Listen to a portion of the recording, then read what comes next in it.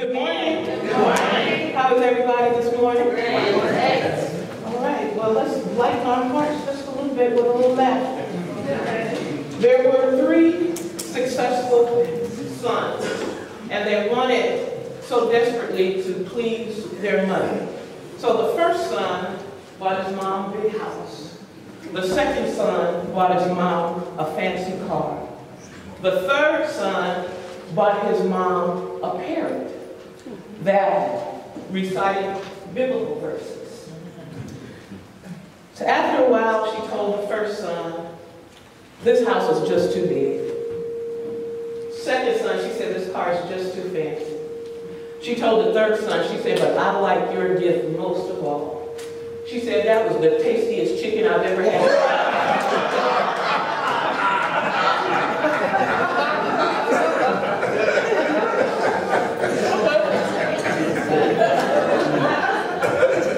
Our theme for this month, the nourished soul. And then our chapter, in our textbook, chapter 22, finding the Christ. We all have our stories, his story and her story, of where and who we are and why we are. Not often I tell you much about myself, so I'm going to tell you a little bit about my story. In 1946, Anna Marie Haggerty was born, a vibrant, smart, beautiful little girl, until one day, 10 years of age, she had her first taste of alcohol. From cups sitting around at the poker party hosted at her home. From that moment, lives are changed. That vibrant little girl's soul was not nourished. The soul is our beingness, the place where our beliefs, our trust, our faith lies. That place is where you cannot be manipulated. The soul speaks our truth. We can't run, we can't hide. God knows each of us by name. Isaiah 43:1 says, O Israel, which represents divine thoughts, fear not, for I have redeemed you. I have called you by name. You are mine. When you pass through the waters, I am with you. When you walk through the fires, you will not be burned, for I walk with you. I am your Lord. I got you. I love you. Ernest Holmes says, the begotten Son is embodied in any individual who believes in this power. To nourish is to be aware that there is a power that's great for our good. To put God on it is to put divine right action on every concern. The world can use some testimonies of God's goodness. That 10-year-old girl was introduced to cigarettes and sex, etc. So at 14, she gives birth to Elisa Marie. Because of the whispers and stares, we moved to St. Louis until the age of 3. I suspected that my mom felt like my cousin was abusing me. So she called my grandmother and she said, Mom, can you come and get Lisa? And my grandmother said, yeah. She had a friend who belonged to LA Third Church, Fanny Hamilton.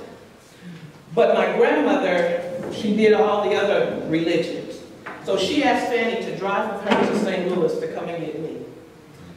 When they drove to St. Louis, Fanny Hamilton told Anna Haggerty all about this teaching. So by the time they went and got me, and my mom came too, she couldn't stand to see her baby leave, and she was just 17 then. By the time we came back, that first Sunday is when I walked into LA Third Church on 48th and Main at 3 years old. My soul was being nurtured, even though there was tragedy and heartache and some letdowns in there. It doesn't matter what goes on in our life, it's what we do about what goes on in our lives. My soul was being nurtured.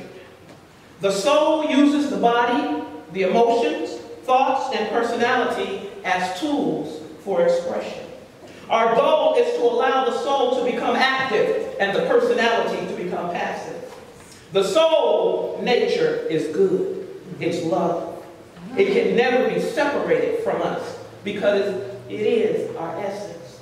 That's where God does his work, through the soul of every man and every woman. When we learn to identify more with the material world, we limit and isolate our experiences, and limitation leads to fear. When we learn to be quiet, to quiet our mind in order to listen to our soul, that part of us that looks to God, we come into balance and harmony with the universe. When a change or circumstance or situation happens, as new thought thinkers, as people who truly believe, our belief starts to take root where the divine life can unfold in yours no matter what. Yes. God minds presents the perfect ideals to all minds, especially to those that are open to the light of Christ. Let us strive for a fuller understanding, awareness, and knowledge of this power. So after I came back here and got into this teaching, so for the last 56 years, I heard this teaching. So when Crohn's disease came upon me at the age of 12, it took me 30 years to really use the power. See, we talk about this young man, Nipsey, and the young man that shot him. But as we talked about Wednesday in prayer and visioning, when we fulfill our purpose, it's time to move forward. Now, we're sad because he did some mighty good work. But guess what? In his death, his work will be even bigger. He opened some eyes. He had to leave here in order for us to know a greater God. So all the things that happen in our lives, we're still here. We had to know it in order to be who we are.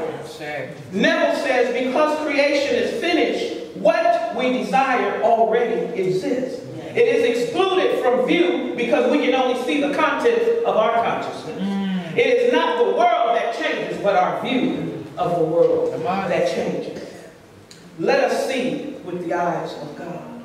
For the Lord seeth not as a man looketh, for we see the outward appearance, but God sees the heart. Let God move in you to bring about a spiritual outcome. The nourished soul realize that we are not flawed. We are spiritual beings having a human experience. The more we can realize this truth, the less we allow the limited to define us. Evolution is proof that this something pushes onward and upward.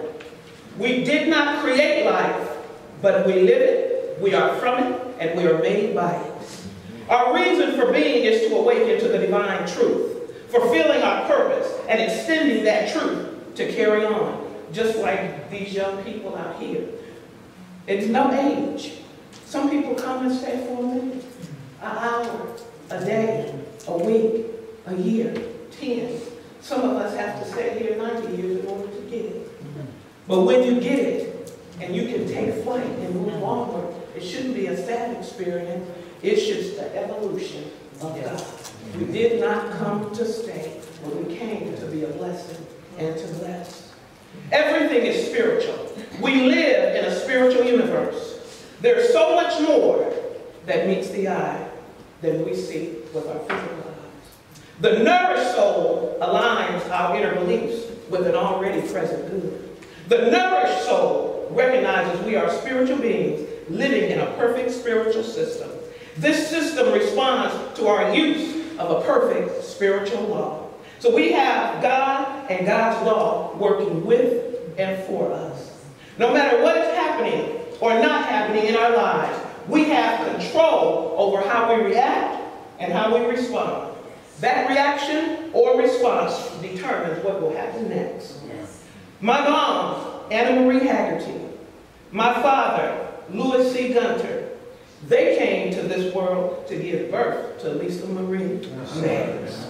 Amen. Our caregivers may not have given us all that we needed and desired, but they did the best that they can, just as we are doing the best that they can. God has us here on purpose, for a purpose.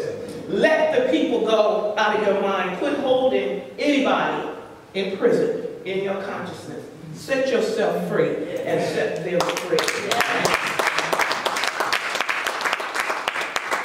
We're here to learn a greater expression and being of living. Ernest Holmes says, God's creative power of mind is right here. We have as much of this power to use as we can believe and embody. The storehouse of nature is filled with infinite goodness, awaiting the touch of our awakened thought to spring forth into manifestation in our lives. But the awakening must be within our own thought. Life is a challenge. Meet it. Life is a gift. Accept it. Life is an adventure. Live it. Life can be sorrowful, but overcome it. Life can give tragedies. Face it. Life is a duty. Perform it. Life is a mystery. Unfold it. Life is a song. Sing it. Life is an opportunity. Take it. Life is a journey. Complete it. Life is a promise. Fulfill it. Life is beautiful. Praise it. Life can be a struggle. Fight it. Life is a goal. Achieve it. Life is a puzzle. Solve it. Life is love. So live it and love it. Yes. As you can see, we all have stories. We all can write a book. But God had to use you in that scene in order for you to be who you are right now. Yes. You got to walk out of here greater, happier, more alive than when you walked in here. There is blessings, healing that's waiting on your recognition. Okay. All that God is, we are. All that you desire to be, you can have it. Broaden your vision. Yes. Open your mouth. Open your consciousness. Open your heart. For the soul is nourished. We just have to reveal it. Peace and blessing.